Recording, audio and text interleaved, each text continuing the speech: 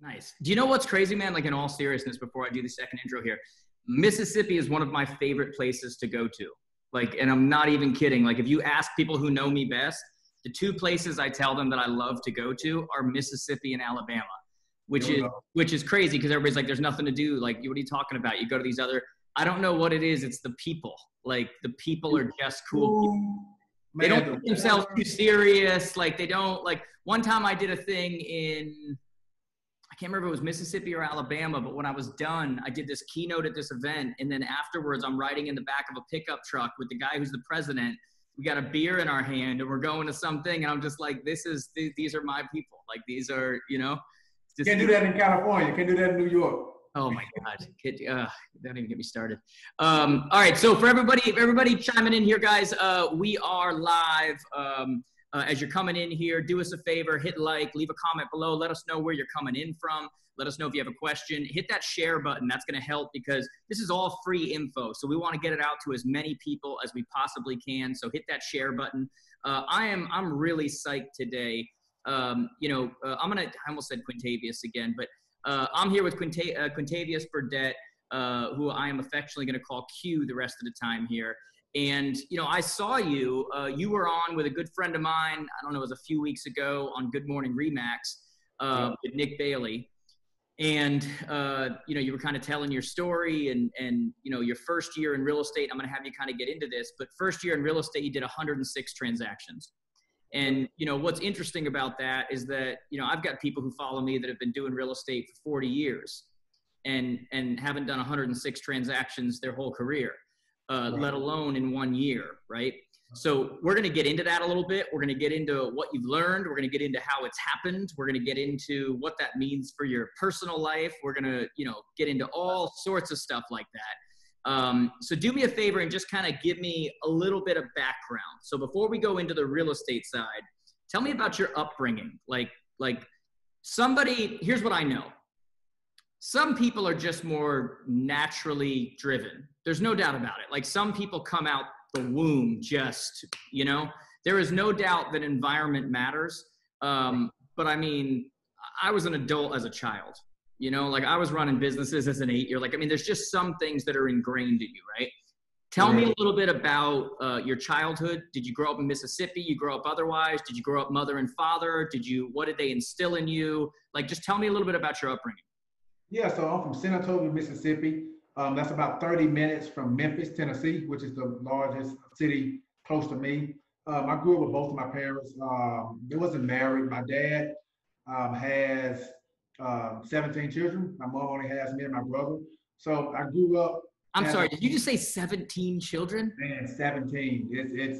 It's a long story, brother. Hey, this podcast go overboard and we talk about that all day. Holy crap. If you know of 17, it's probably more like 23. Like, holy crap, man. Wow. Okay.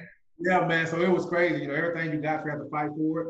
Growing up, you know, I've always been a different kid on the block. Whereas, you know, some kids, they were getting Xboxes and PlayStation 4s and all this good stuff for Christmas growing up. What I wanted was a weight bench. I wanted a parachute. I wanted ankle weights to go on my ankle when I jog around the neighborhood. I was always different. I was the kid that was up there at the school when it was raining, snowing, hot, cold, doing sprints up and down the stadium. And I was just always different. You know, I went to college. I never drank, never smoked to the day. So you're saying to this day, you've never drank or smoked? Never drank, never smoked. And this isn't just because your mother might be watching this. Like you're legitimately saying. No, not at all. You know, it's simply just who I am. You know, I make my own decisions. I'm going to go down the path that I want to go on. And when I set my goal to do something, that's what I plan on doing. And it's simple. You know, I can remember 5th grade, you know, my mom, one of her friends, they worked at Fritos. They used to get a whole bunch of chips and stuff. We used to have chips, beef jerky. Everyone used to come to our house to eat snacks. But here's the thing. I used to take those beef jerky packs that you can buy in the store for $8. I used to take them to school and sell them for $5 a bag to the kids, you know? So I used to come home $50, $60, and I'm like, dang, where'd you get that money? I sold the beef jerkies, the ones that we don't like. Like there was a certain flavor that no one in the house ate. I used to take those 8 or 9 of them a day. And it was so crazy. The kids, even after I ran out every day, they're like, man, Let me know tomorrow before you get off the bus if you got some beef jerky or not. So how old were you at that point, by the way? I was 10 years old, 11 years old, taking beef jerky. That's interesting. My 13-year-old yesterday was scrounging around in the in our basement, and he was pulling up Matchbox cars. And he's like, Dad, this thing can go for $20. And he set up an eBay account, and he's just going through, this can sell for this. Some people are just wired differently. Just wired differently, you know. And then I went to Ole Miss, in which, you know, I was going to say, man, you're representing today. You're representing. The only hat I'll trade is this baby here, baby, you know. So, went to Ole Miss, played football, ran track. But also, how did you back up a second? So how did you when you were in high school? Then you were a high school star. Like you got recruited by Ole Miss. Were you a walk-on? You had a scholarship. Like what? Full ride scholarship to play football and run track. So you took the mixture of, look, if you're going to a D1 school like Ole Miss, like you're a gifted athlete, right? But then it sounds like you mixed that with the idea of like, I am gonna work my tail off every single day. What was it? Kobe Bryant used to talk about. It's one of my favorite sayings. He said he practiced like he was the 12th man on the bench. Correct. So he showed up every day, and everyone knew he was this wonder kid, like he was the most talented, whatever. Yep. But they'd watch him, and he was playing like the guy who was the 12th man on the bench, like his spot was up for grabs. Yep. Right? It's like that kind of mentality. Always. And even with me in school, like I said, I majored in accounting. I got a master's in accounting. A lot of folks don't even understand that, like the demand that it was put on me throughout college was something I don't think a lot could handle. So you don't drink, you don't smoke, and you're in an accounting class. Yes. I mean, holy crap, man! I mean, were you leaving early to go to bingo on Tuesday nights? Like, what was there a cribbage? Was there a big cribbage club that was getting together? Like a whole bunch of frat boys. And let me tell you, if you've ever hung around college kids, the best folks to hang around is frat boys. Man, they have all the connections. They're gonna drink. They're gonna have fun. But in class, you know, they made class so fun. But me being the only athlete in the class, they kind of like look at me different, like, dang, he's an athlete and doing what we're doing on a day-to-day basis. Because I graduated with honors, you know. Meaning schoolwork. Right. Yeah. Where did that, by the way? So did you know your father growing up or no? Yes. My dad lived 10 minutes from my mom. You know, we go back and forth. Were you involved? Like, did you see him often? Like, what? I'm trying to figure out, like, what was driving you? Like, something got entered in your head, a chip entered in your head, or a chip entered on your shoulder that said, I'm going to be better than blank. I am going to be different than blank. Like, that's how it happens. I wanted to make it out, man. I watched so many talented individuals come through my high school that just kind of threw their opportunity away. They didn't make it. It's 3 folks in my entire history of the school has went to the SEC and played. And Jeremy Garrett was one of them, which now he's coaching in the NFL. But simply, I saw that he did. And I was like, well, you know what? Just like my real estate, I saw Jeremy. I was like, if Jeremy can do it from here in San Antonio, I can do it. So I started early, man. I was 10, 11 years old. Like I said, I was asking for weight benches and parachutes so I can go work out. I didn't go out. I didn't stay out late. I didn't hang around. But when I got to college, it was some of the same things. You know, I still didn't drink, still didn't smoke. And it was simply because I felt like if I put that poison in my body, I wouldn't be able to get up the next day and do both football and track because now I'm kind of deteriorating my own body. Same thing with real estate. I feel like if I don't get up and I don't make the calls and do the effort, I'm not going to get the results that I've been getting. So it's kind of pushing me. But you since a young age, though, I mean, what I'm noticing here is that you were a professional pattern recognizer, right? Like you were good at recognizing, you know, what other people were doing and where they were ending up. And you were looking at that and going, okay, from a pattern recognition standpoint, that's awesome. That's a good, good dude, good whatever. But I have aspirations above that. And so I can't follow that linear path that they're on right now. I've got to do something different. Would you agree with that? That 100%. You know, like I said, growing up, my role model was Reggie Bush. Of course, he's way out in USC, and you know, I'm everything Reggie Bush. I understood Reggie Bush went to college to play football. So in order for me to be like Reggie Bush, I have to go to college and play football. And then or you could have dated Kim Kardashian. Right, right. And man, that would have been a whole nother story there now. But so just looking at him saying, okay, if Reggie can do it, I can do it. If Jeremy can do it, I can do it. I just got to put the time in the work and go, and I'm huge on being seen. I like, I'm loud always in real estate. And my younger kid, when I used to go to those camps in football, if I do something great, I let the kid know, hey, yeah, I'm here. And the coaches noticed it, and they're like, dang, who's this kid? He's likable. He's not cocky, but when he do something great, he's going to let you know. He's going to compliment others. He's going to help others. He's going to tell them what he knows. And they started to sit down and kind of really talk to me and got to know me. And they was like, hey, I like him. So it's about being visible. We say that in our program all the time. We say visibility trumps ability. It's like visible will always win. So, okay, so you get through college. Now, I've talked to you a little bit, so I know you went to the camp for the Giants, right? Yep. And tell me about that. You go to the camp for the Giants. You don't initially make it, but kind of tell us about that story a little bit.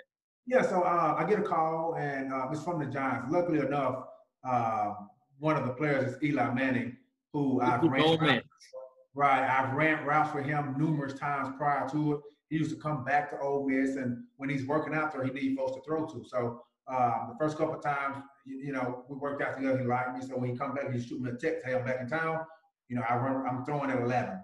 So I go up there and run routes. But I get to New York, and everything's going, fine first 2 or 3 days. And, football for me, that's when I realized it's not about talent. It's all about business. It's about who have we paid and who do we owe the responsibility to. So, when I realized that, I was like, okay. In other words, we've got contracts with these players. If we let them go, we're going to have to pay this amount to let them go. We're going to have to cover this guaranteed amount or whatever it is.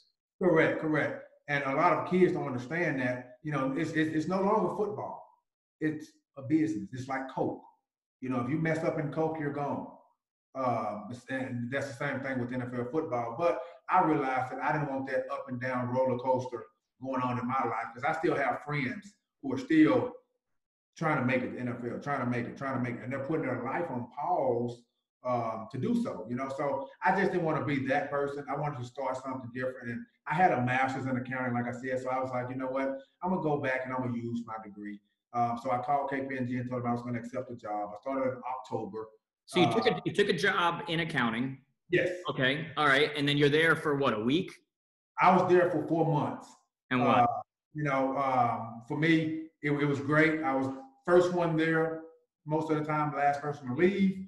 And I'm thinking it's all about work hard, move up. Right. And it wasn't. It was simply, you're going to move up at this pace regardless if you work this hard or not. And I didn't like it, but what really struck me was when they started going over the numbers. I'm a numbers guy. I can break down numbers, man, crazy skill with breaking down numbers. So they showed me the billing report, what they were billing clients, and I started breaking them down hourly. So I went back to my desk that day and kind of Googled what professions can I make when I'm working. Man, real estate popped up. But wait, before you even do that though, you got a call from the Giants. Right. When you're at the place. Like tell everybody about that. Like you're there.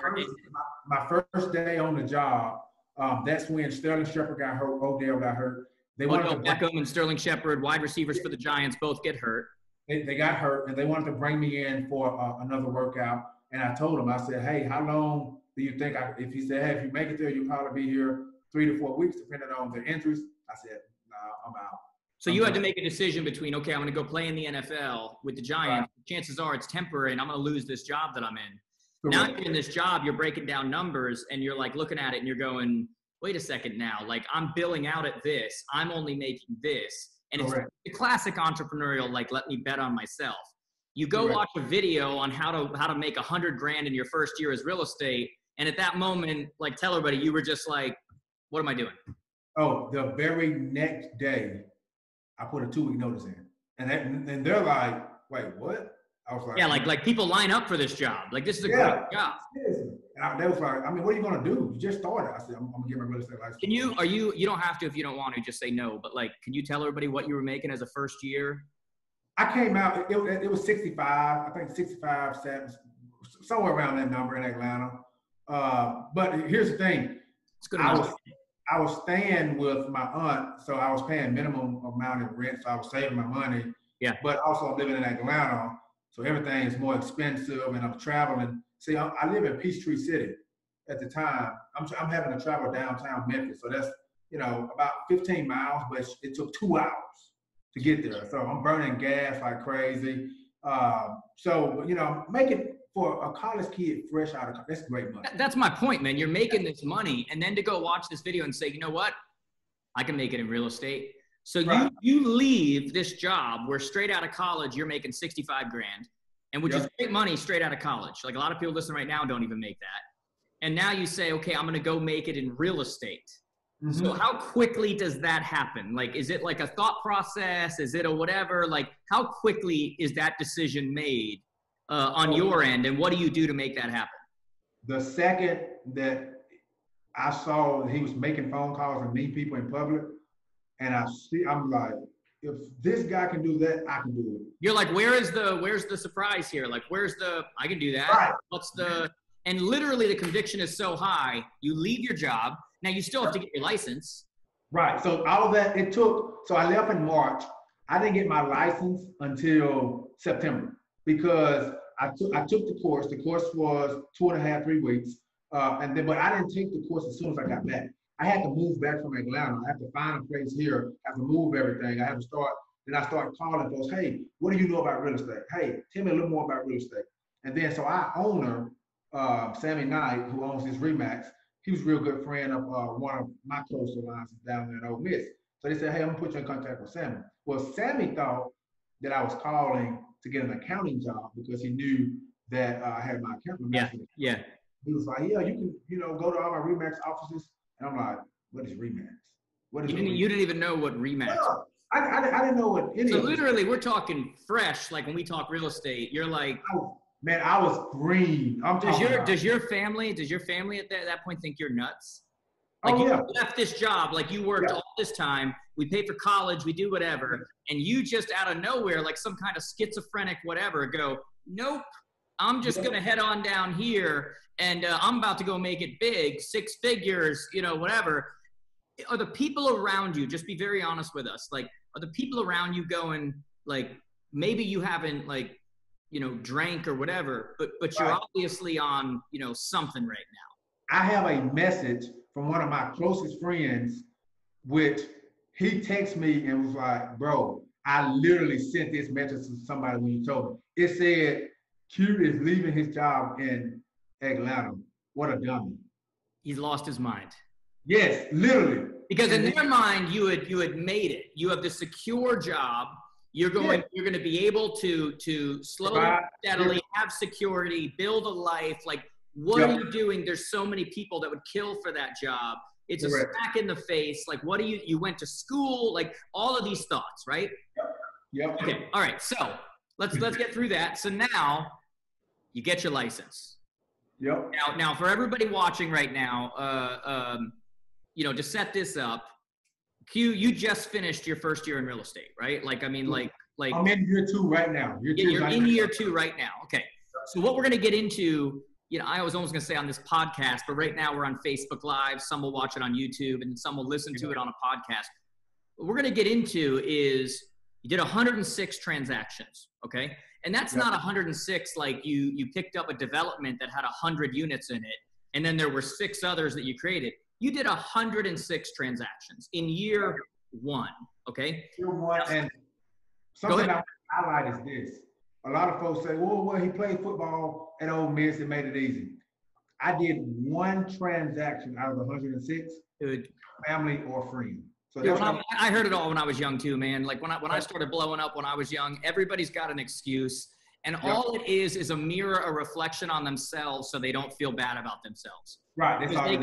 They go, if I believe that you have no advantage over me and you just went and did that, then I got to believe that I've done screwed up in some way, So what I need to do is I got to make some excuse about why you were able to, so that I personally don't feel bad about what I'm accomplishing right now. People do it all the time. When they want to learn a new technology or they know they should, instead of actually learning it and figuring out what it is and going through the lumps and whatever, they go, it doesn't work.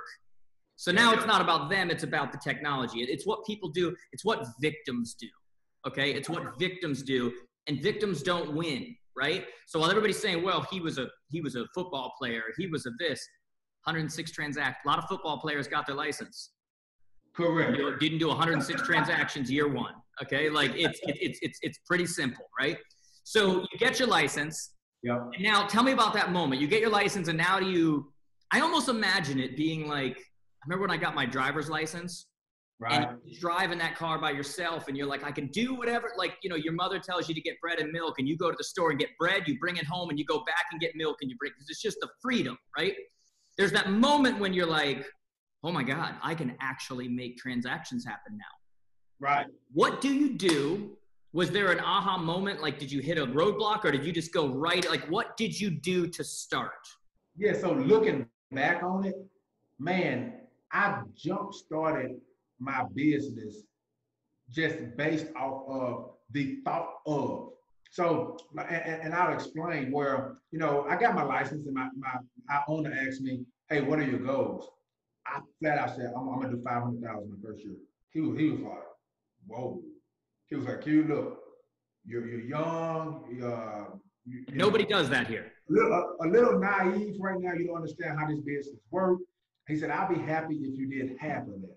He said, and Q, honestly, even if you did half of that number, which is 125, I'll be even happier, man. It was your first year, man, make 100 grand first year. That's perfect. I said, look, man, I don't have a backup plan. So for me, that was another. Can you say that again? I don't have a backup plan. That's the burn the boat. There's no way getting off this island but to take this island over. I have burned the ships. I've set sail and I burned the ships. I'm gonna make it work. But what happened was, it was just a thought of, like, I was making all these phone calls, and I had all these people saying, hey, yes, we're gonna sell. Hey, yes, we're gonna buy with you. Hey, I had a land deal that, man, it fell through probably a month later, but it was. How's that feel? I mean, it's devastating, right? Like, here's the thing. I'm so young and new to it that I don't understand what fall through mean. I was just like, well, it didn't happen, you know. But it was a thought of that kept me going, where I can make $10,000 in this one deal. Oh my God, I'm just gonna keep going. I got 10,000 coming. I'm gonna keep going.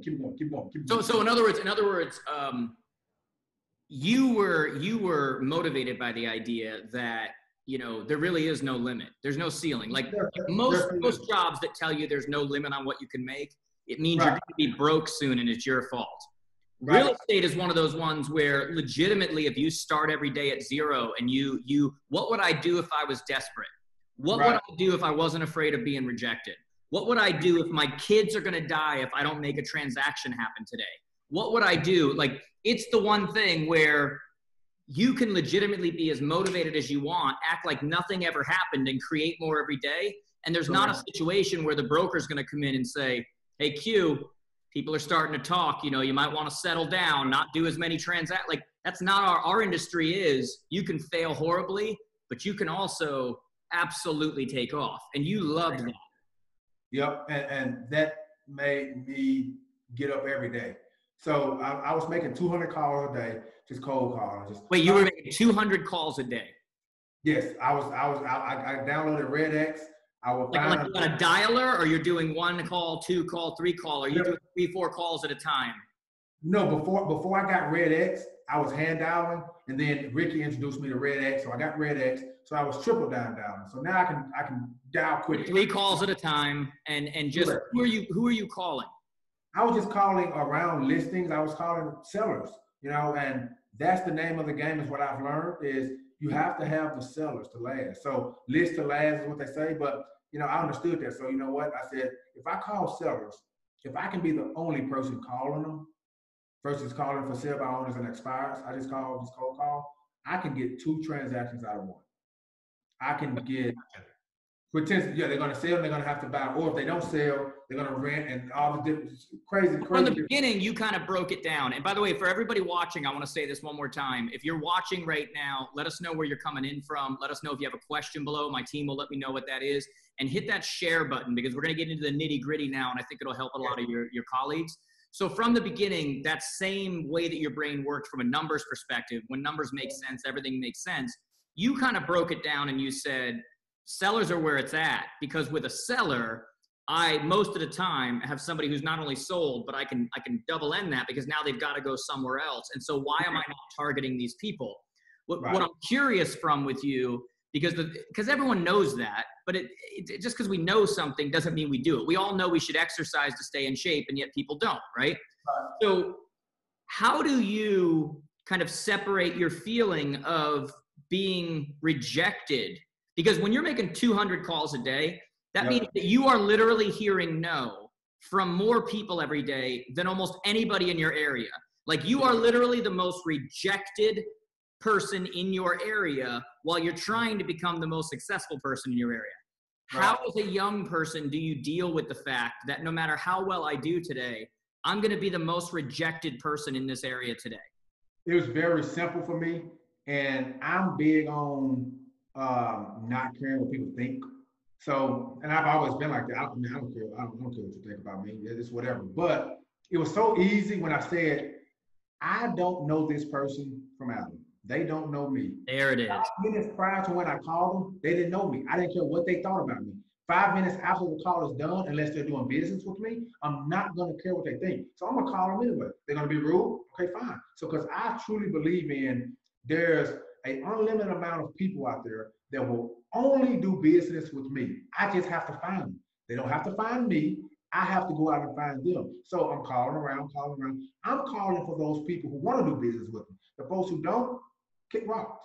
So we're not personalizing. And that's the thing that I always try to get across to agents is when someone says no, we have this whole history in our head of like who I am, how much I've sold, I'm respected, my family loves me. And the moment they don't show you that same respect because they don't have that story, they don't have that narrative with you, we so internalize it. Like, oh my God, how could they don't know you. They don't know you. But in the meantime, someone else is going and working with someone that should have been yours. And when you really think about it, it means someone else is walking around with your money. Right. Like, and we live in a world where if someone owed someone $20 and didn't pay them back, they'd be dead to them. They'd be like, until they pay me back, they're dead to me. And yet they're allowing people in their area to steal money from their pockets, their family, whatever, because they don't want to get rejected by a stranger who doesn't even know who they are, what they look like, where they're from, nothing. And so they let everyone else walk around with their clients. Yep. And so you saw that early on. I saw it early on, man. I was like, you know, I'm gonna make the call. Either they're gonna like me or they're not. See, and the thing was, the calls were great. They were working. They started to click. What really started to hit home is when I started going in public, door knocking, grocery stores, and showing my personality. You know, and I don't, like I said, I'm not a cocky person at all, but I realized that I can make people laugh. I'm funny. People like being around me. Like, you wanted to humanize yourself. You wanted to separate yourself from just some guy behind a call and say, let you experience me. Like I'm a good dude. You're gonna like me. It's gonna be much more difficult to reject me after you meet me than it is to have some noise over a phone, some voice over a phone. Yes. So I started going to neighborhoods, and what really did it for me, I had a client. It wasn't my client at that time, but later they called me back to list a house. But simply, I knocked on their door. All right, knocked on their door, and they was like, "Well, no, we're not interested in selling." And he reminded me of it when I sat down across the table from him. He said, "You know why we picked you?" I was like, "No, sir." He said, "Well, you knocked on our door," was one. But he said later that day around 5 o'clock, because I hit him probably around 1:30. He said later that day around 5 o'clock, do you remember where you were? I was like, no, probably, if it's 5 o'clock, I'm probably at a grocery store. I normally go to grocery stores around 5. He was like, you at Kroger, passing out business cards, talking to folks in the grocery store. And he said, I said, dang, he's working hard. He's walked from, because it's probably about 3 miles. So you showed him when you work with me, this is how hard I'm going to work to get your property sold. Right, but I didn't even know that I knocked on his door and he later came to Kroger to see me. Wow. So that fueled me. That was like, well, shoot, I need to knock on more doors. I need to go to Kroger. You were like, if I can make that happen once, if those two things can come together and happen, I can make that happen again. Right. So and more importantly, if I don't do these things, I give it zero chance for that to happen again. Correct. So, and it's more so like, well, dang, if I knock on more doors and I go to Kroger more folks will start knowing me and more folks can relate to that. I can get more business, and man, it started happening. So how did you decide like which neighborhoods to go to, and what are you saying to them? Like are you circle prospecting? Are you going around a listing? Are you just going to random neighborhoods and being like, hey, I'm cute? What I do is I look at the MLS. If a listing is, if it's not my listing, of course, I look at it and say, okay, dang, this house went up today. See, I understand now the business. I understand the business because I used to sit down and ask people, okay, when I get a listing, what do I need to do? Oh, you need to send out just listed cards. You need to send out this. Which are gonna take a few days to get to the neighborhood. It takes 3 to 5 business days for those cards to hit. It takes me 3 to 5 hours to leave my desk, go to that neighborhood, knock on every single door, and leave a business card. Oh, I love that. I'm gonna beat them to the punch. So I used to look in the MLS. So wait, did you actually, before you even go, did you actually like think like that? Like when you in your head, were you going, oh, okay, so this is how this works. So they're gonna circle prospect. Everyone's afraid of rejection, so they're gonna just mail them out and hope somebody responds. That's gonna take 3 to 5 days. I can be in that neighborhood in 3 to 5 hours and get there before that agent, because we know that there's potential sellers, potential buyers in that area whenever a listing comes up. So I'm gonna beat that. Were you thinking like that? At first, no. But when I asked, like I said, I asked someone, hey, when I get a listing, what do I need to do? And they said that, and that click, I was like, oh, so that's what y'all do? I was like, oh, well, I'm just gonna start using your listings. I didn't tell the person. I'm just gonna start using the listings as my listings. I'm just gonna knock on the doors before they send out the cards.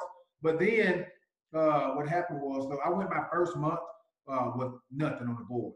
But within 45 days, I had a client who's looking to buy a house. So wait, first 30 days, you're doing this stuff and nothing's happening. Are you getting discouraged? No. Simply because, like I said, I had that land deal that was pending. Like it was literally. So it gave you some security. Yes, I had a thought of I can make 10,000. I was like, well, sure, I'm just gonna keep on going. But then day 45, it's like 46, 47. I had someone call me, was looking to buy a house, and we put him under contract.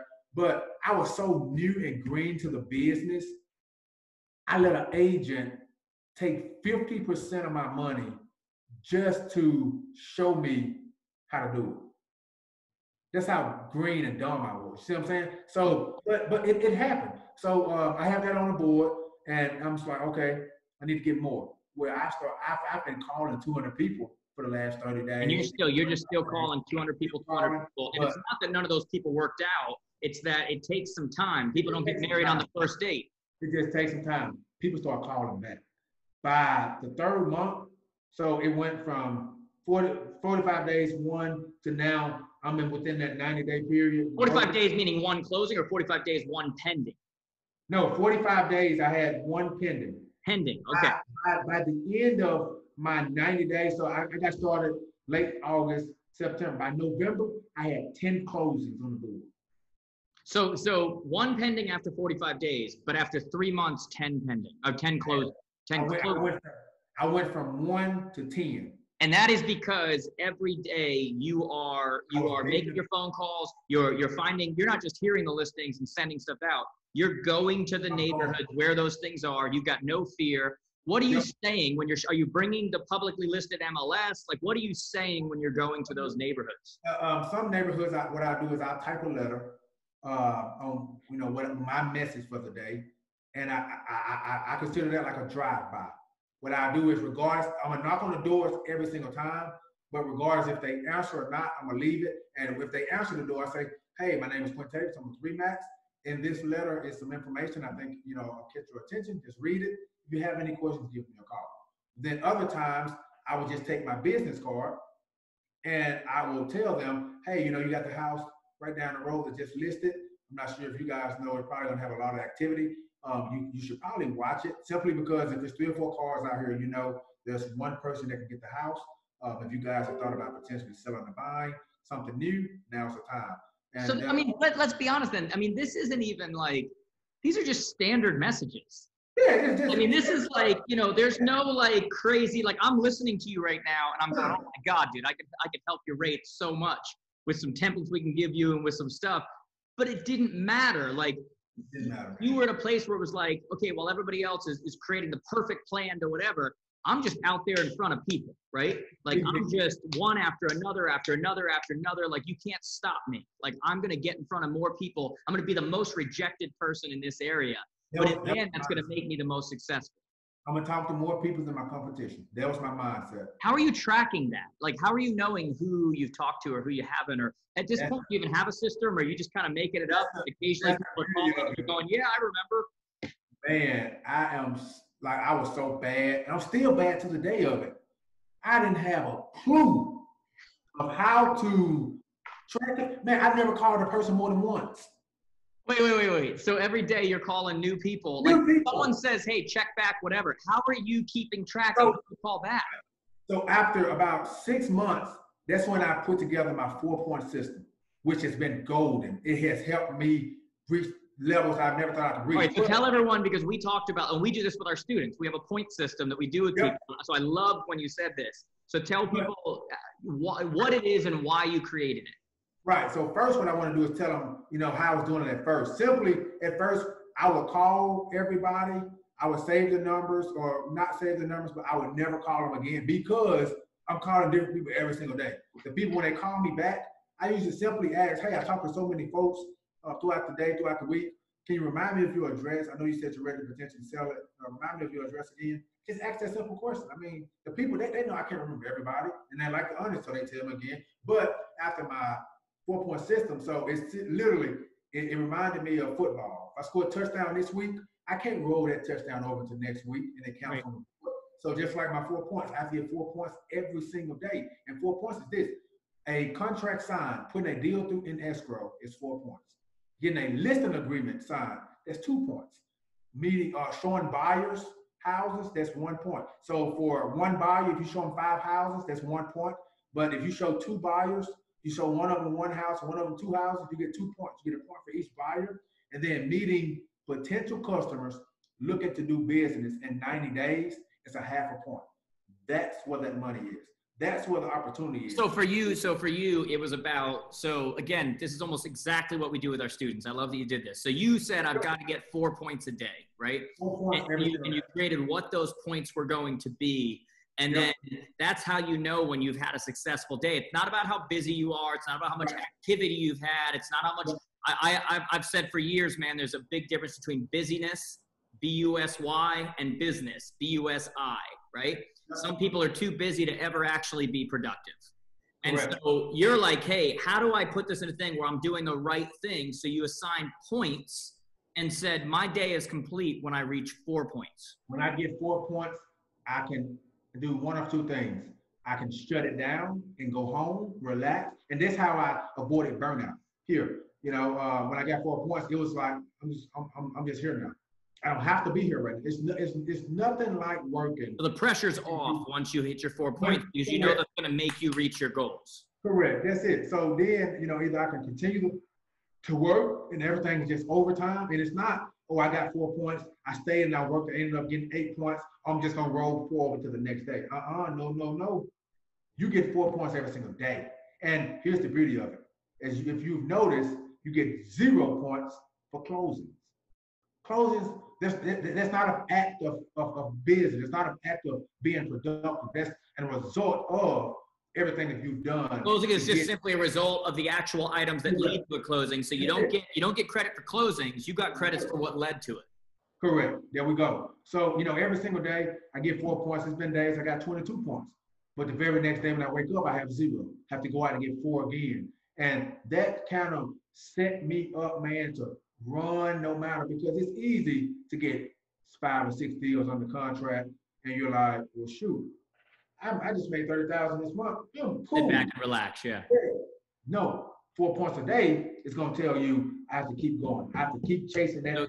So you're it's stay off the roller coaster. 4 points is look. I said to you this when we talked the first time, and it fits again. Like so much of what you do fits the stuff that I teach. And we say focus on results, you'll get frustration. Focus on process, you'll get results, right? Correct. And that's essentially what you're doing is you're saying, forget about the closings, forget about whatever. I need 4 points. And forget about yesterday I had 8 points, or yesterday I killed it, or 2 days, whatever.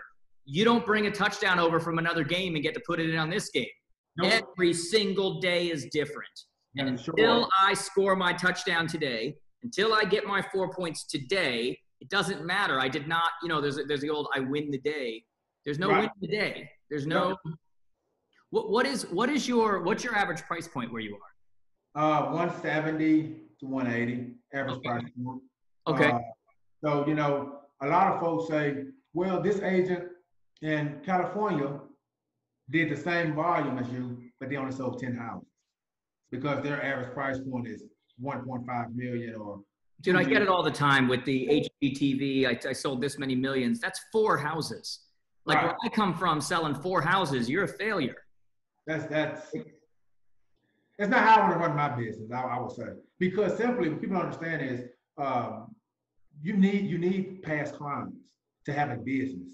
So if you're only getting 4 past clients a year, come on now, they're not going to sell. Eventually, going to run out.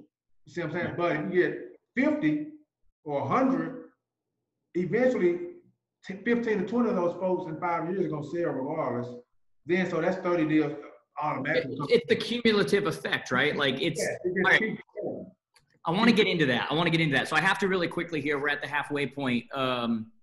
We give away on all of these. We do a yearly event called the Jared James Advance. We bring this year it's in Nashville. We do a 2-day event for our students and followers and whatever. So every one of these, when we do them live, we give away a free ticket. So if you're watching right now and you want the chance to win a free ticket to the 2020 Jared James Advance, do me a favor, take a picture of this screen or take a picture of yourself watching this screen, put it up on Facebook and Instagram, and just tag me at Jared James Today. On Instagram, everywhere, I'm at Jared James Today. Tag me on that. We will pick a winner within 24 hours so that you can potentially get that ticket to Nashville. So post that. Put at Jared James Today and make sure you share this, guys. Like I keep saying, we want as many people as possible to hear this info because we think it's going to help a lot of people. So hit that share button and that will give you a little extra credit. All right. So I want to kind of get into this here because I still am not 100% sure on this. Like, are you even using like a CRM? Are you even like, how are you like I know this already and I'm going, holy crap. Like, we got to fix some things here. Like how to use all that stuff, man. I honestly, you know, I talked to Boomtown and all that. I don't know how it works. I don't know. What I know how to work is my iPhone. I know how to save a number. I know how, if you're a seller or a buyer, to put that in that little company tab right there in your iPhone. Yep. That's the first, last name. Then you got company. I know how to store it there. I know how to search that when it's time for me to do my follow-up. That's what I know how to do. I mean, you're essentially, it's the same process. Like, you know, I mean, I run a company that has CRMs and stuff. Like, you're basically using like an app on a CRM. Basically, you're just doing it with your phone. The part you're missing is the automatic follow-ups, the reminders, the tasks, all that kind of stuff. Right. But you still did 106 transactions. Like, did you have any help? Did you buyer's agents going out? Did you find a way to multiply, you know, the hours in a day? Like how is this happening? How are you tracking transactions? Like it's putting everything in a system. So I had a little checklist sheet. I think I have one here. Here we go. So I just go down. I just sit in here and go down a checklist on every single file, make sure it's done. Just old school. Oh yeah, that's it. I'm not doing anything fancy. Like I said, I don't know any better. I'm still a brand new agent. You know, like I have so much that I can learn and get better at that it's ridiculous. I love it. You're reading off of a paper. Like, okay, step 12, we need to make sure we do this. That's it, man. I'm still cold calling. I'm still, like I said, I didn't spend one dime on leads, marketing, advertising. Just calls. Put myself out there. So I tell a lot of agents, I just had an agent come in last night and she just like, hey, how much do I need to spend for my advertising? I was like, what do you mean? You have a listing? She was like, no, I just wanted to put myself out there. I said, you need to spend one token. You need to get out there. He was like, oh no, I'm ashamed. Well, hey, that's something you're gonna have to fix. I can't fix if you're ashamed to go out. Yeah, this isn't a business for that, right? That's like an actor saying they don't want to be in front of the camera. Yes. You just have to practice it over and over and over again to where you're confident. But I told her, I said, hey, you spend what is it, $800 a month for Boomtown, and you don't get a closing in 90 days, you're out of $2,400. Right. Now you're playing from behind. Just like going into halftime saying, you know what, we're gonna spot them 21 points halftime. We'll come back out and we'll make all that back. No, you don't never do that. Yeah, you're a brand new agent. Why are you, unless you got some savings built up, you're putting yourself in a position where you can't come from a position of strength. Okay. So now you put yourself to where folks say, well, I only have 90 days of reserves. But why on God's earth will you spend that 90 days of reserves on freaking real estate? So you're basically like, so we always call it, it's commonly known, you have sweat equity and check equity. There we go. My thing has always been, especially as a new agent, look, there's a lot of people spending a lot of money in real estate and it works for them because they've got the infrastructure. I've never understood people buying leads when they don't even have a CRM. Like there's no way it's going to work. But from your perspective, you were looking at it going, I'm new. This is sweat equity all day long. Yeah. I may not have this ton of money where I can, waste and see if something works or not, but I can sure as heck spend time and just call, get in front of people, get in front of people. That's it. And did you have an assistant or anything? Like, did you literally, is it just you? Like, I hired my first assistant. It was 8 months into business. So I think it was around June is when I hired her. From September to June, I was by myself. Did you know what you were doing? Like in all honesty, did you know what you were doing when you hired them? Meaning, did you know how to hire them? Did you know disc profiles? Did you know what system? One of my clients' wives. That's what I did. And I learned. I just let her go about a month and a half ago, so I'm back to on my own again. But I learned, I have to do a better job of vetting folks that I bring in to make sure they fit. And basically what I did was I brought her in, I gave her one of these and said, hey, this is what we need to do on each single file. As long as you're going down this checklist, you're checking my email every day, you're responding, you're telling me stuff that I need to go back and look at, you're good. See, the problem came in was she would do this one, but she wouldn't check it out.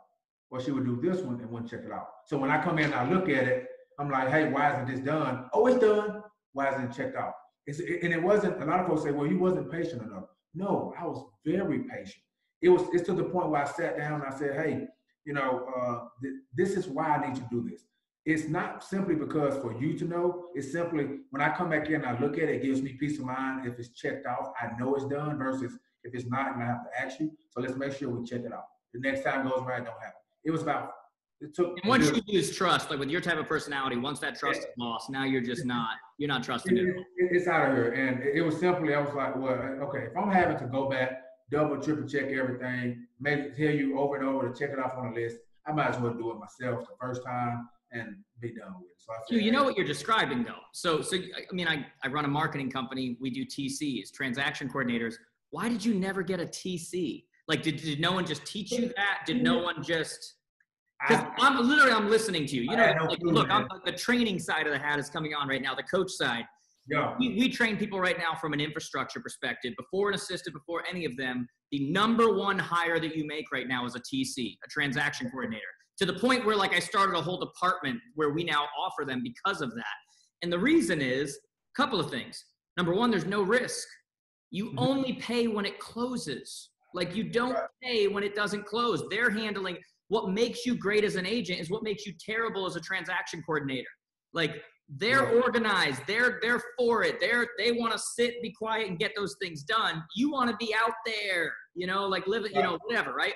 So, that makes it worth it, But it also, the other reason why it's the number one hire you make in real estate is because it teaches you. It teaches you how to delegate. It teaches you that you can trust people to do things even better than you would do them because it fits their personality profile. Right. And grabbing some client's wife and be like, here, go ahead, do this, whatever, is never going to work. That's like the other thing people do is they grab failed agents in the area who aren't going to make it. They go, hey, I need an assistant. You obviously suck at your job. You're not making it. Why don't you come over here and suck at this job? And maybe if this works out, you'll start making money under me and you'll leave me and go back out in the world. And what? Makes no sense, right? Have you ever even studied like disc profiles, like personality profiles? Okay, so a TC, transaction coordinator, is a high C, a high S. They're organized, they're at it, this is what they do, right? I'm telling you right now, that is 100% what you need because there's no risk. If you got one and you hated them, you're not in a contract. You don't there's no risk before you start bringing on a salaried admin or you know, one of those kind of things. That's your absolute first move, right? Have you tried, like, since that went not so well with the first admin, did you try to get another, or did you kind of lose confidence? Did you get too busy and just say, oh, we'll refigure this out later? Where are you at? That's exactly where I am. I said, hey, you know what? I'm gonna finish off what I have. I don't want to bring anyone in and throw 20 deals at them. What I want to do is get to a point to where I got all my deals under control. I know where things are, that I can have time to go back and say, hey, this is exactly what I need. I'm more patient to, you know, interview in. I've got to the point where I want to. I need the right person.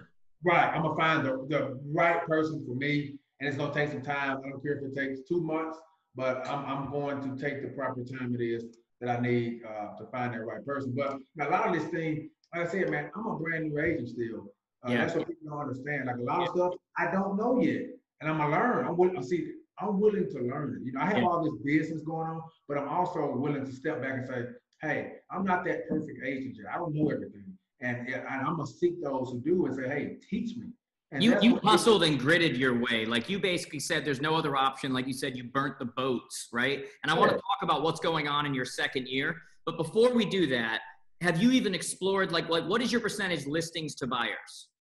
I've never just sat down and looked at the numbers. I know I do more listings than I deal with buyers. Are you showing all of your buyers? Like, are you basically, like, every buyer that wants to see properties, every whatever, like, are you going out and showing every buyer? Yeah, right now, yeah. Wow. Have you even looked at the idea or you know, at all, as far as like getting a buyer's agent or using a referral agent in the office, or like any kind of exploration like that? Yeah, what I have now is, well, when I say currently, not currently, like today, what I have 3 agents in my office. If a buyer don't call me directly and say, hey, man, I speak with Quintavious, I send them to these 3 agents in my office, one of 3 of them, and they work with the buyers. That has allowed me to free my time up more, but also just focus on my sellers. But, you know, I still have some buyers who I deal with that calls me, or referrals, that, you know, but as far as just everybody that picks up the phone who want to work, I'm looking at, no, I kind of send it out now. But are you still prospecting? Like, are you still, now you do 106 transactions, you're entering the second year. Like, what does your daily schedule look like now? Like, when do you get up? When do you go to bed? What does your schedule look like? How do you balance between clients you're working with and then that I need my 4 points every day? Tell me a little bit about that. So I'm not a time guy. I'm a task guy. So I have a board in there. I wish I could bring it in and show it to you. Whereas it tells me Sunday through, actually, let me grab it real quick for you. Do it, man. Do it. I got no problem with that.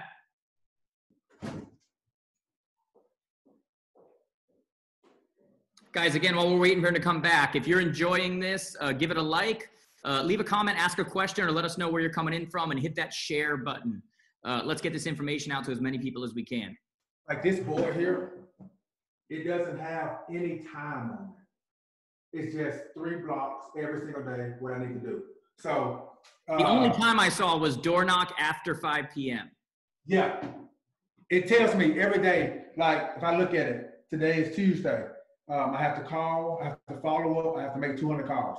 But it don't say do it by this certain time, because what happens is, and what I've learned, if I set a time to it and it's past that time simply because I'm busy or I woke up late or something like that, I'm like, dang, I'm behind. But if I look at my schedule, regardless if I woke up at 7 o'clock this morning, I'm gonna get all 3 of those things done. Or if I want to sleep in and wake up at 10, I'm gonna get all 3 of those things done every single day. So you simplify your schedule. You basically look at the highest use of time. Like, that's, you're looking at the highest use of time and going, what's most important right now? The process that's going to get me to the result I need is I've got to make 150 phone calls. Okay. And I've got to, so really 150 phone calls, if you're doing 3 at a time, it's really like 50 calls that's going 3 at a time. Right. So I've got to make 150 phone calls. I've got to follow up with my list over here that I have here. And after 5 p.m., I've got to go door knock this neighborhood, you know, however long that's going to take. It's about the higher level ideals, and then everything else just kind of fits into place. Everything else just fits in the box. And as you see, like there's on every single day, there's a rest open. So the open time is that downtime that everyone needs to walk around the office, to chat, to talk to other folks, get on the phone, look on Instagram, to make phone calls that's not real estate related. Rest is simply, I'm gonna hang out. I'm not going to the office, might not leave my house. If I do, it's gonna be going somewhere to do some business. But it won't be real estate related. It's going to be either I'm looking at my rentals or I'm going to throw the football. It's something different. So it's built into my schedule already, you know. But makes sense. Yeah. So every day I know exactly what I have to do, but it's also some other things that'll come up that needs to be done. Like I said, so that's why I don't say, well, I have to do it by 8, I have to do it by 9. But to answer your question, what time I wake up every day, man, it's different. Like I don't have a true wake up at this time. My alarm goes off every day at 5:30 a.m. But sometimes I get on up and I go to the gym right then and there. On some days, I turn it off and I put another alarm for 7:30. As long as you get your higher level items done, it does not matter. As long as I get 4 points a day, and the thing is, that's a standard for me. It's not a goal. It's not a wish. It's a standard. As long as I get 4 points a day, who cares what time I woke up? Because 9 times out of 10, I will be up late sometimes anyways. So I'm like, you know, when my alarm goes up, if I know I'm gonna have a rough day, I know it's gonna be a tough, long day. I'm like, I mean, why would I get up right now? I know I'm gonna be in the office at 9 o'clock tonight. I'm gonna sleep in, you know? And I respond to the emails and calls when I get up. But then some days I hop on up and I'm done by 11 o'clock in the morning. Yeah. Because I've done everything. I've got my 4 points and I'm just chilling. Everything else is like bonus. So it's different days, and the folks are like, man, how do you not burn out? Simply because, like, for me now, 4 points, it's easy. But it's supposed to be easy at this point. And some folks say, well, why don't you raise it to 5? Because I've identified what my success looks like. Yeah. And if you think about it, any way that you get 4 points, if you can do that every single day, your business is going to be awesome. If you get a contract every single day, just think about what that is. If you get 2 listings every day, or if you're showing 4 different buyers every day, or if you meet 8 potential customers looking to do business in 90 days, every single day, like it's going to get to a point where you can't handle it. You know what I mean? So screw the busy work, screw the whatever. These are what determined that my day has been successful. Whereas most people are so romantic about the idea of how busy they are. They've got to sun up to sundown. That way they don't appear lazy. It's like half the crap they're doing doesn't even matter. And you're going, look, if it doesn't add to my points, what are we doing here? Yeah. Okay, so I want to get into your year 2 stuff. I do want to say, though, like there's so much I want to say about this because there's so much stuff we could do, man, to just blow you up right now. Huge missed opportunity right now. I said TC. TC is a huge one. Now, when I mentioned CRM, do you have anything for email marketing or anything? Or are you just all in your phone? Okay, so that's something we got to fix because that is, over time, the cumulative growth of that to what it's going to do for you for business with your SOI, with your referrals, with your content, like all of that stuff. While you're making all these calls and making these contacts, your database could be massive right now, right? And the larger someone's database is, the larger their business is always going to be. Email marketing is the most underrated thing in business today. If you go talk to everybody wants to talk about internet marketing and talk about, and all that stuff. Look, I get that stuff up and down. But behind the scenes, when I talk to a lot of my friends, the big internet marketers everybody knows, do you know what we still know is the most effective marketing around? Email marketing. There's nothing that drives more people to a product, to a service, to a training, to a, you know, whatever it is than email marketing. So there's a missed opportunity there from the perspective of collecting all of this info, not just having it in one place where if I search them, they're there, but being able to collectively at mass get a message across or have them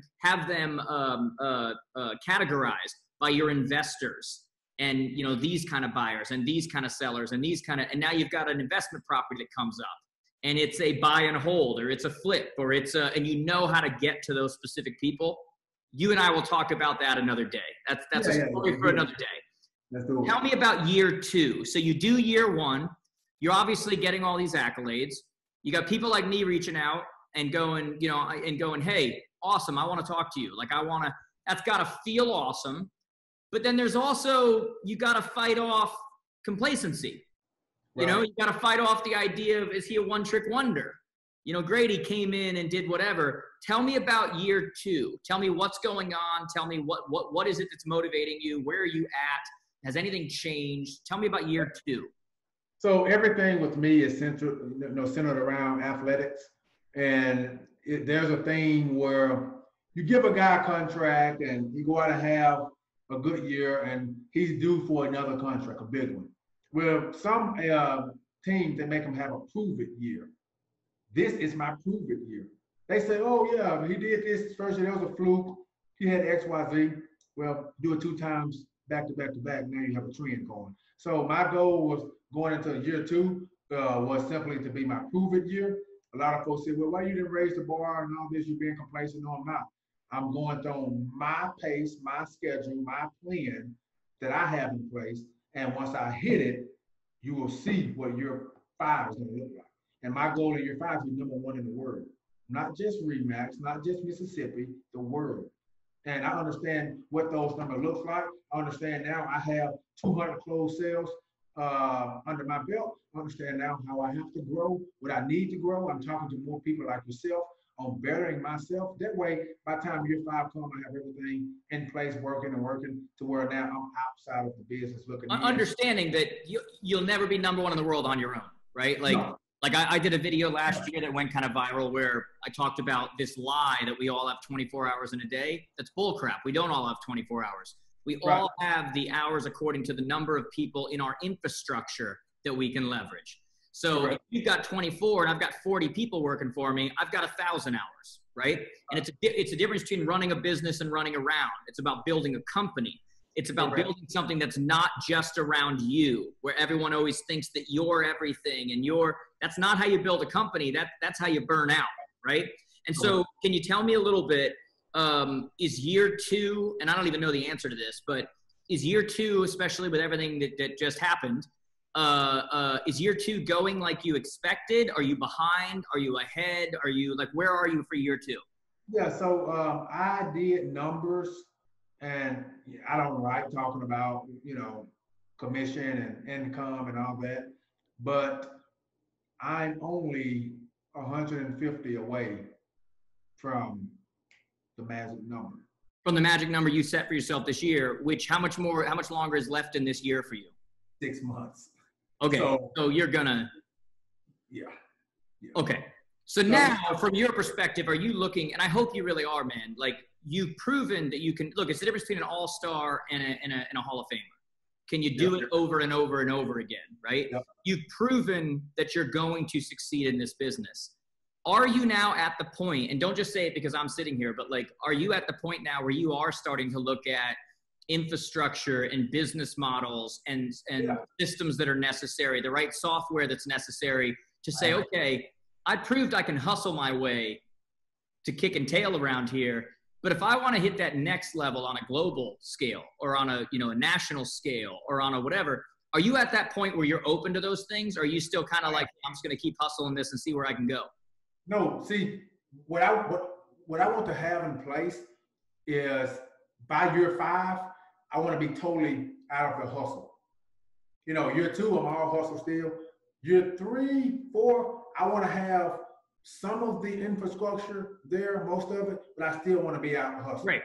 I want to make it to where year 5, I can touch a button and everything works. The business is running itself now. You can stop in, see what's going on, but you have an actual business now.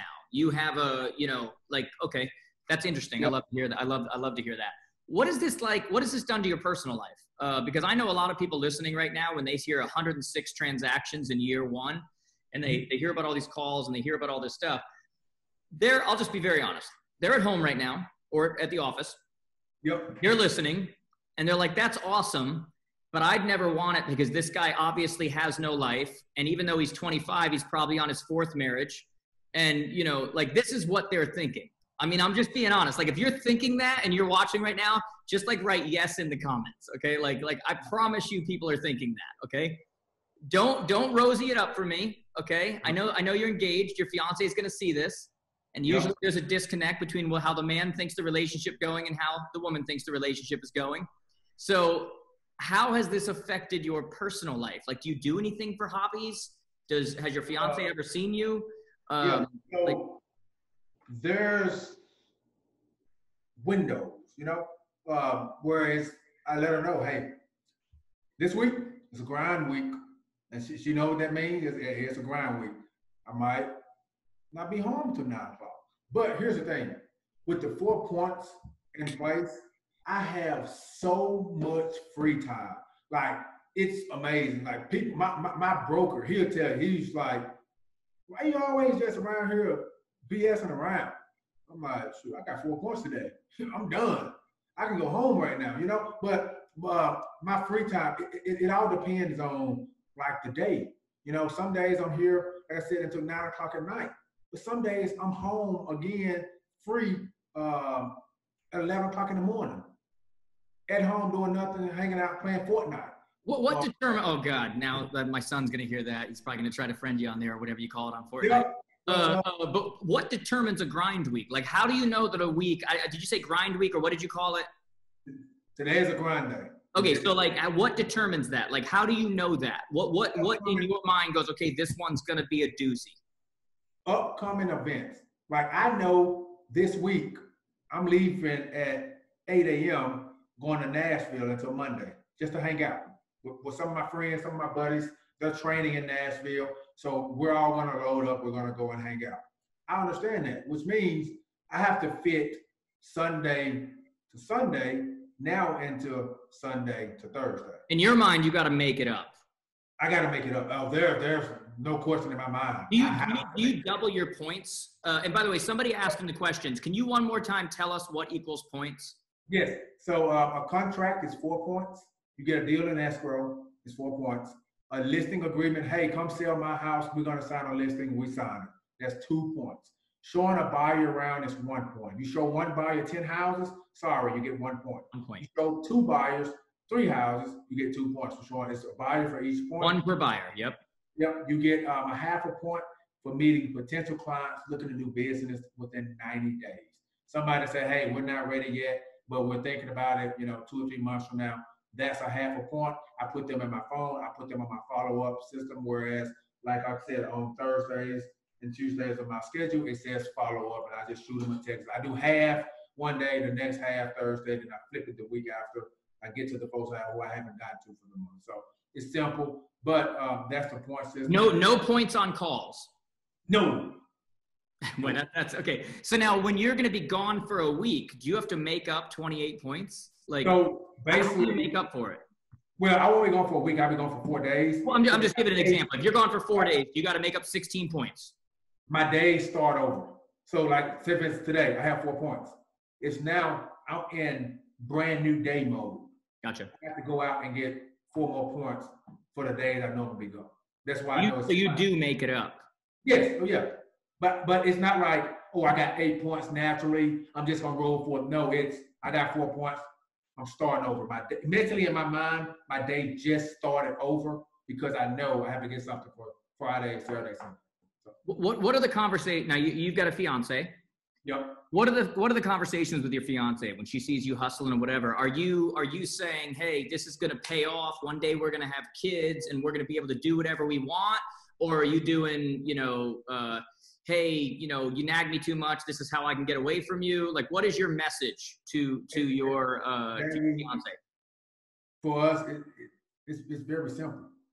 Either you want to have the ability to retire when you're 32, or you don't. You let me know. At any point where you say, you know what, I don't want to have that option, I'll slow it down. But so you're like, I'm going to do whatever it takes for the next 5 to 7 years to make sure that I can do whatever I want for the next 40. For the rest of my life.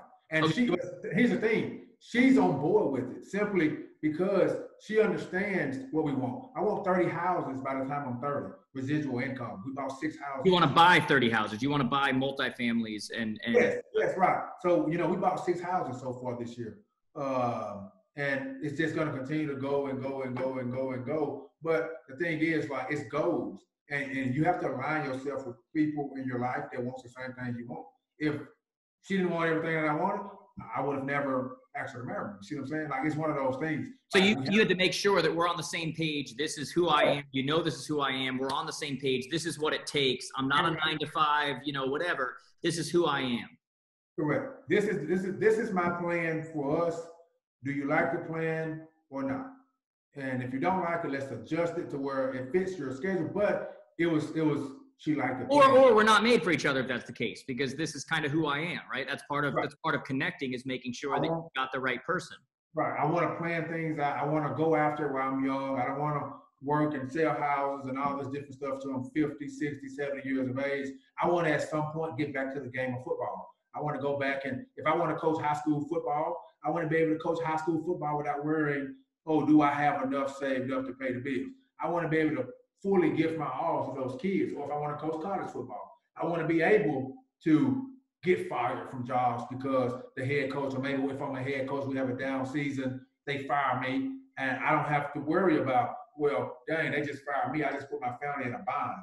No. You want to make decisions based on what you want to do, not based on what you have to do. Correct. And because the people are asking the questions right now. And so it means that right now you're willing to make 150, 200 calls a day, whatever it is, but you're calling FSBOs, FSBOs, fastest and shortest business opportunities. You're calling expireds. You're calling circle prospecting, not expired. Okay, so FSBOs, circle prospecting. So when a listing comes up in an area, you're hitting that neighborhood. Is there anyone else you're calling? Past clients. That's it. Past clients, and you're getting the information though for FSBOs, for sale by owners, and for circle prospecting through the Red X. Well, for sale by owners, you get it from Zillow. Cool. The numbers right there on Zillow.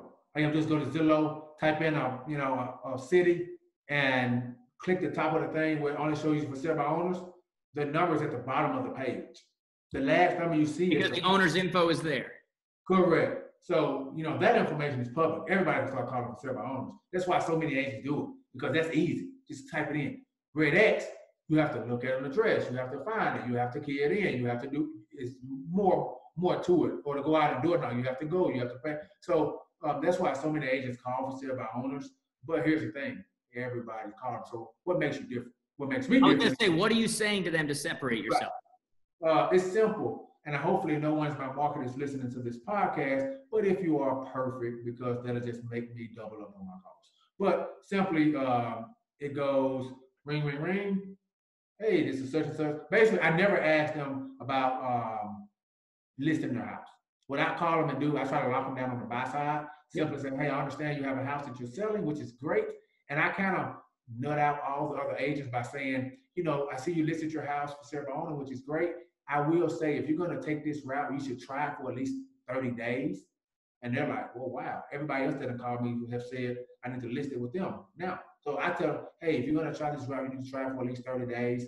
My concern for you is, because I think your house might sell fast, what are you going to do when this house sells? Do you have somebody helping you on the buy side? I don't know. Oh, so you call from the perspective of you're not looking for the listing from them. Although in the end, if you get the buy, I mean, like almost 83% of it end up selling through an agent anyway. You're trying to get the relationship by saying, hey, what are you going to do on the buy side? I wish you the best, and I'll help you as much as I can on this.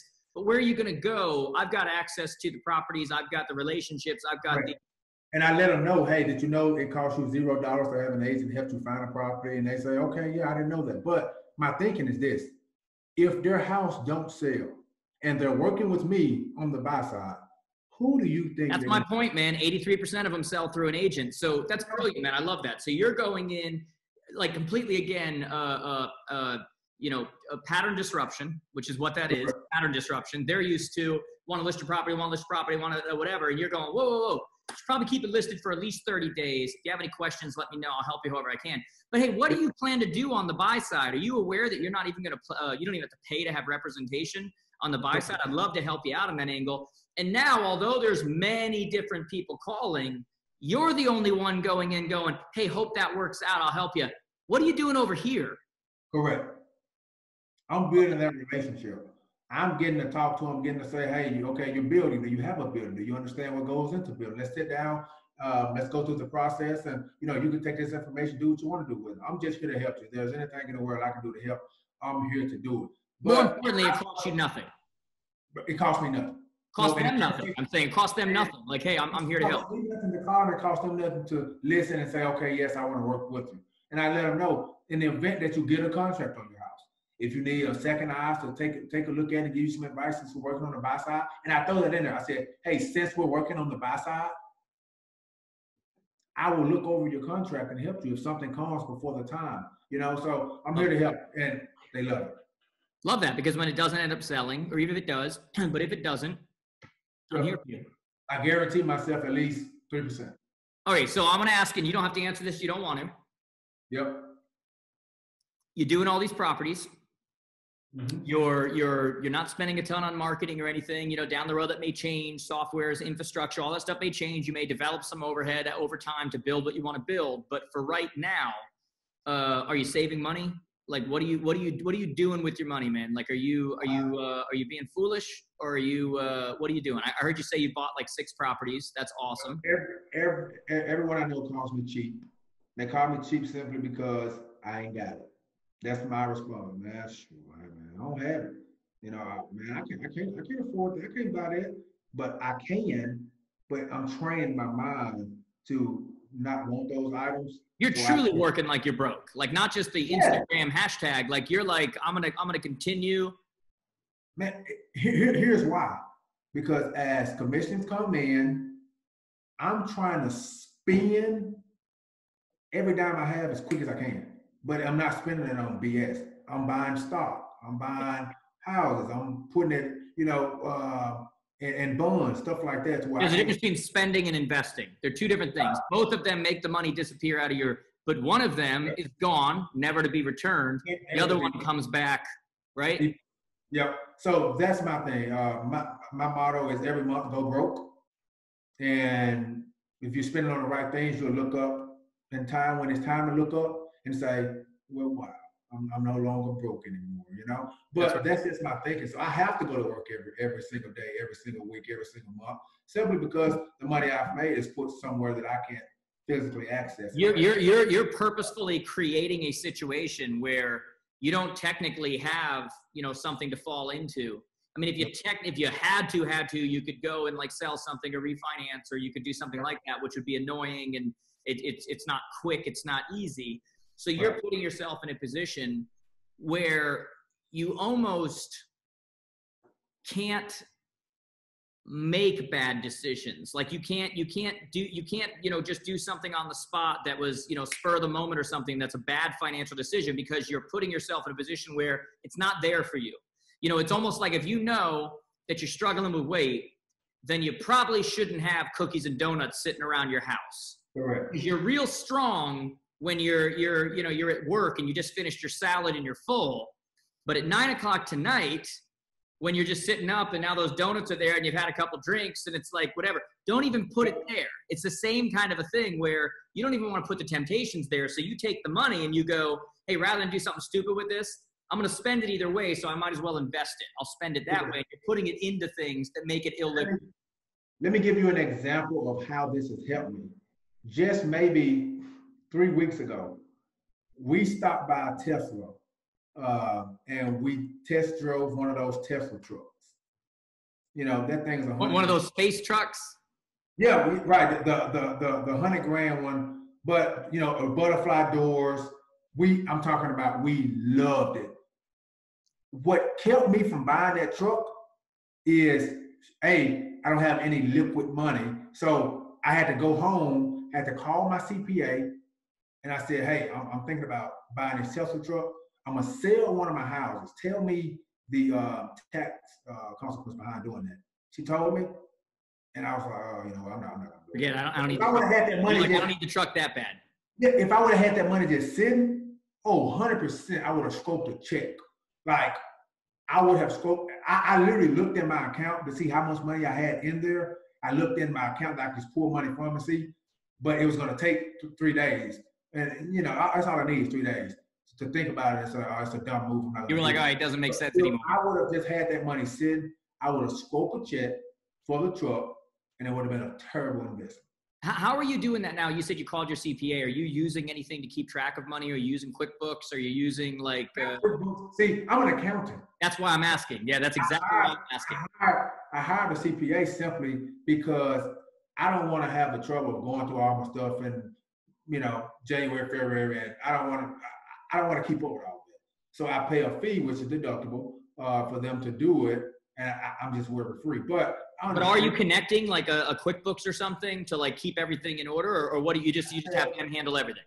I have them handle everything, but here's the thing: I check my accounts every single morning and every single night. I know exactly what was in there and I have to do that simply because it got to a point where, like, as long as that front number don't change, I don't have a clue. You know what I'm saying? Yeah. So, but now it's like I look at it every day. I know where it is. It needs to be there when I check it at night, unless I spent something. But it's every day, and I keep up with it. Like I have two separate cards where I have my business card and I have my personal. I check my business card and I know how much I spent on it. I check my personal card, I know how much I spent on it. But it all comes out the same account at the end of the day, so I can easily track it. I don't spend any money daily, like on business stuff. So like QuickBooks and all that stuff, trying to keep up with it. Like everything that I spend is gonna be a swipe of my business credit card if it's business, or swipe off my personal card where I can just look at my statement and say, okay, yeah, I remember doing this, remember doing that. So I just keep it simple, man. I don't try to keep up with it. Like what do you do to relax? Me, man, I'm big into, like I said, Fortnite, football, pickup, basketball. Fortnite has taken over the world, man. Man, it's awesome. Like my brothers, they're so terrible because they know I go to bed at 9:30. Like my alarm goes off to go to bed. They personally get on the game. Your alarm goes off to go to bed? Yeah, at 9:30. Not alarm to go to bed. To go to bed every single day. So they get on the game around 11 o'clock p.m. I'm like, dude, I never play with y'all because y'all play so late. I said, let's start playing around 6 or 7 and I can play for 4 or 5 hours and be done. But on weekends, they play around like 12. So I play majority of the weekends. But I do that. I go to the park. Me and my fiance, we got bikes. We're getting bikes now. Man, I look at some bikes. Bikes are expensive. Oh, bikes can get nice, man. Are you? I used to buy in Walmart, $79, $89. Man, I went to that bike shop, $750. I said, what is this? You know what? If a bike's gonna cost me $750, it better come with $700 tucked in somewhere, because that's insane. That's insane. Yeah, those bikes were expensive. So I ended up not buying a bike. Are you a good b-ball player? Basketball? Oh man, I put it on you. Because football doesn't always translate. You're a good basketball player too? I can shoot. I'm lights out shooting. How are your ups?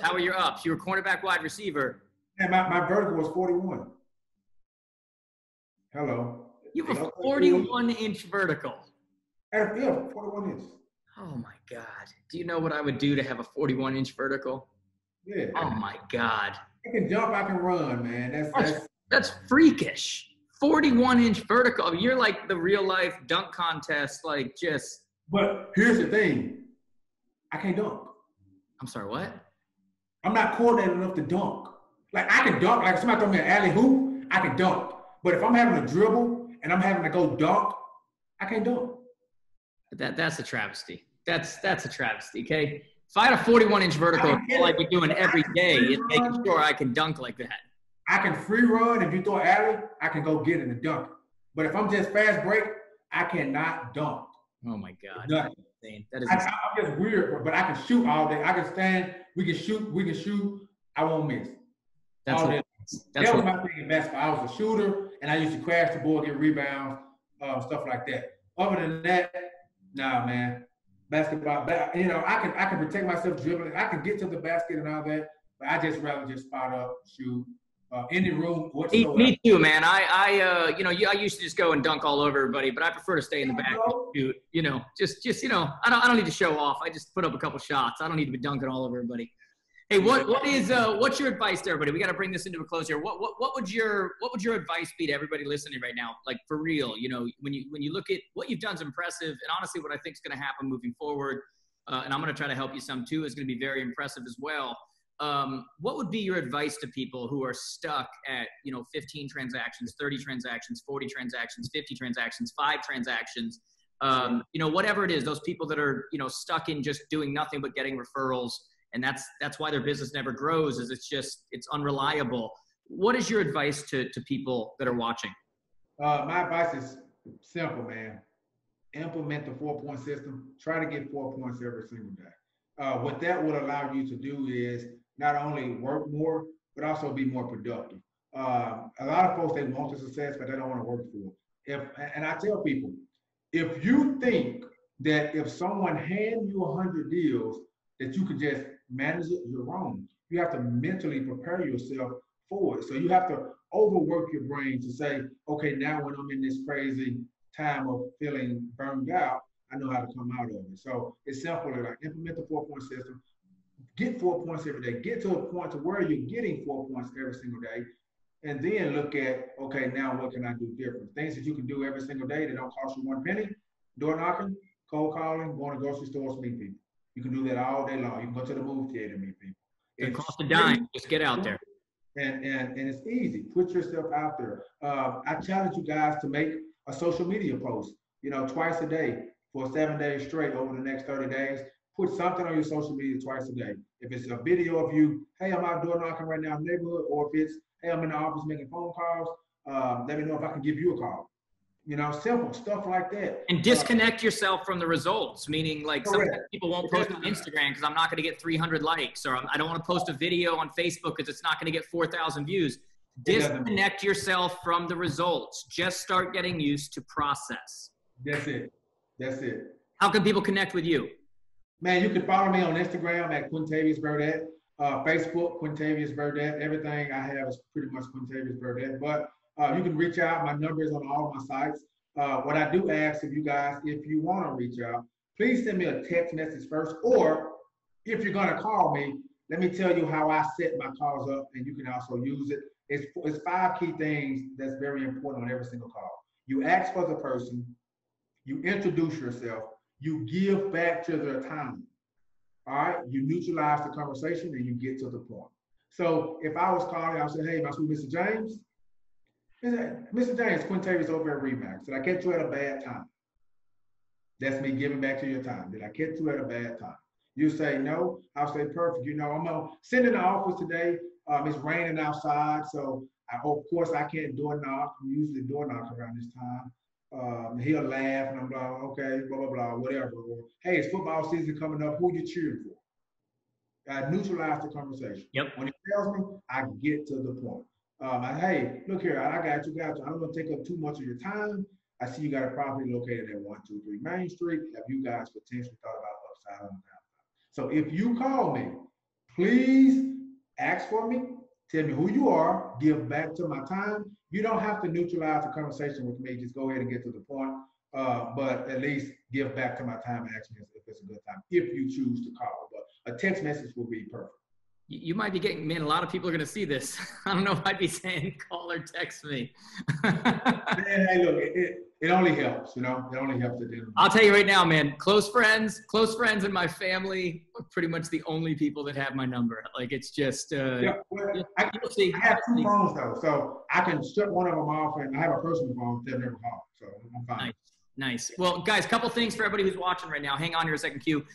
Number one, again, if you want to win that ticket to the advance, take a picture of you watching this, or just share it right here on Facebook and tag me, or take a picture of it and tag me on Instagram at Jared James Today. That would be awesome. We're gonna pick a winner in the next 24 hours. Do me a favor though, if you're watching this for real, I want you guys to kind of like say thank you to Q for coming on here and being willing to share so much with you guys. So hit that like, leave a comment, say thank you. And the greatest way we can say thank you is just hit that share button, get it out to other people so that they can kind of hear his message too. We live in a world right now where, I know a lot of successful people. I know people coming up. I know people that have done it already. And not everybody's willing to share, everyone's afraid that someone's going to hear something. They're going to be from their market or, whatever it is. So, find a way to kind of say thank you to him for doing that. We appreciate everybody for being on here. Q, hold on one second, but we love you all. Thanks so much for watching or listening if you're listening to this on the podcast. And make sure you say hello to him and say thanks, okay? Guys, have a great one. Thanks for watching. Thank you.